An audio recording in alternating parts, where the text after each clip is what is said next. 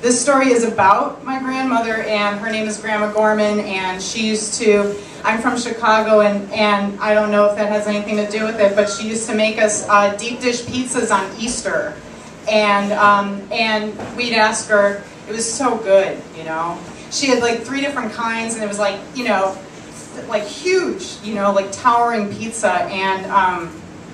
and she would, you know, what's the recipe, you know, a little bit of this and a little bit of that, and then she died. So now, you know, I have to remember what it tasted like, and figure out how she would have done it by researching a lot of different deep dish pizza recipes, and this is what I came up with. So I hope it's accurate. I hope she thinks it's accurate. And here we go. How to make Grandma Gorman's Easter Sunday Chicago-style deep dish pizza. Woo! Bring Bad Boy his hard-boiled eggs and his toast, stiff and just short of burnt. He can butter it himself, and when he says where's his tea, tell him to hold his horses before he has a stroke. Start boiling the water. There's nothing you don't begin without first putting a pot on to boil, even if it's just for tea. You'll let that water boil like it's coming from the sewer and you're trying to purify it. Most people never thought of tea being in a burnt state unless they've had yours.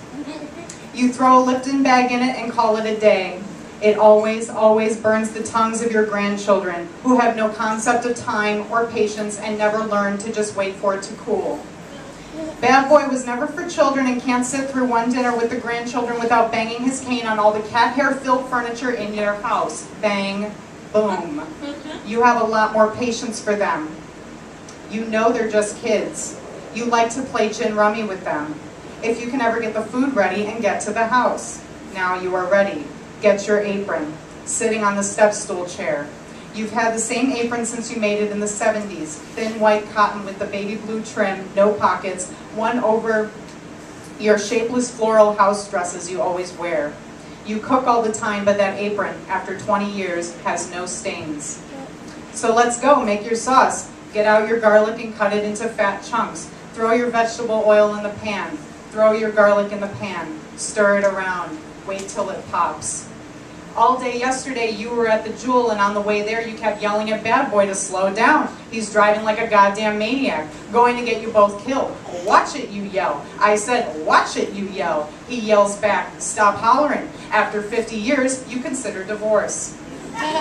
You consider going back to Split, Croatia, which you couldn't go back to because you have to be there a first time to go back. But didn't somebody call it the most beautiful island in the world? And anyway, your first husband currently resides there, if he did in fact live to be 138, with the wife and family of 6 back home he never told you about when he married you. Who knows, you think? With any luck, maybe the wife kicked off, you think. It'd be good to reunite with the man your daughter and grandchildren remind you of every time you see them, the older and darker and hairier they get. It'd be good to reunite with him and kill him. You bought everything at the store, even though you probably have everything at home already since you stocked the kitchen like a bomb shelter. It reminds you of your canning days. After you die, people talk of your canning. That's a rare talent, everybody says. Canning jam and sardines for winter and not killing everybody in the house.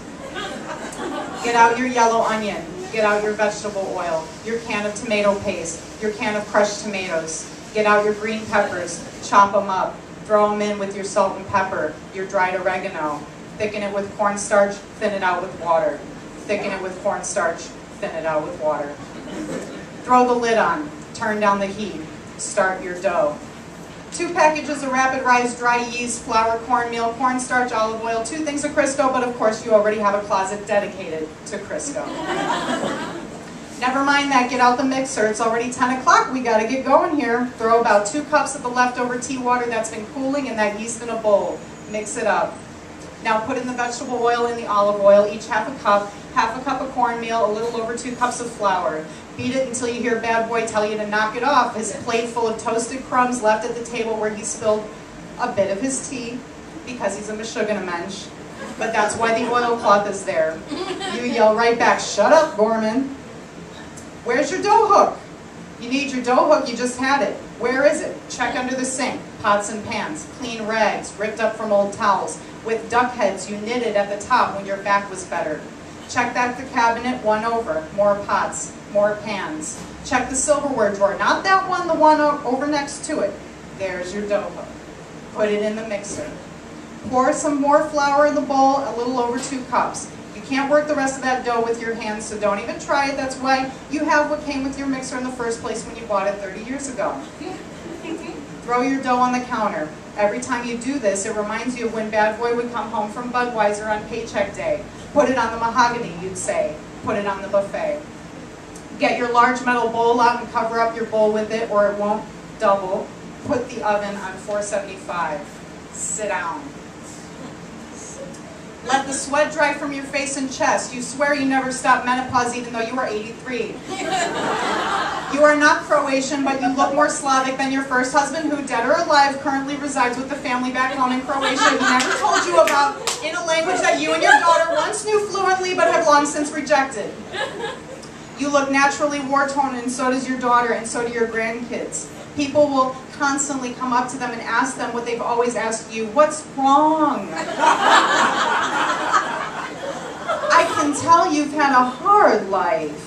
You look tired. You're so sad looking. Are you upset? You and your daughter and your grandkids know everything was fine until they asked. That's just how you look. Watch the bald, fat back of Bad Boy's head and neck rolls as he snores in his chair. Baseball always conks him out. The dough is rising. Get to the kitchen, punch it down. Stand there. Let it rise again. Punch it down again. Grab a couple of those cake pans. Get a little oil on your fingers and line the pans with your dough. Thin, not thick.